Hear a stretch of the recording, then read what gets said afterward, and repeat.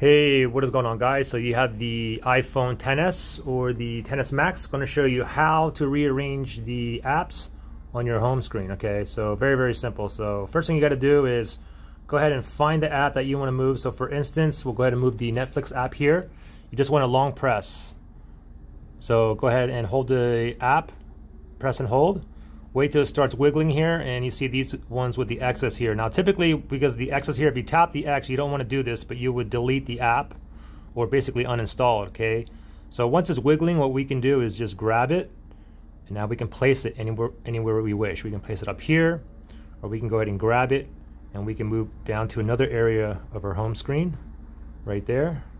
And once you're done, you can see the wiggly, it's wiggling in the X. If you're done with it, what you do is just swipe up from the bottom and then it goes away, okay?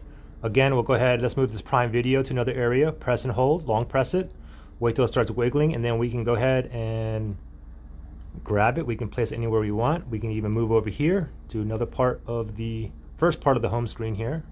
We can just put it right there. And then to lock it in place, just swipe up from the bottom.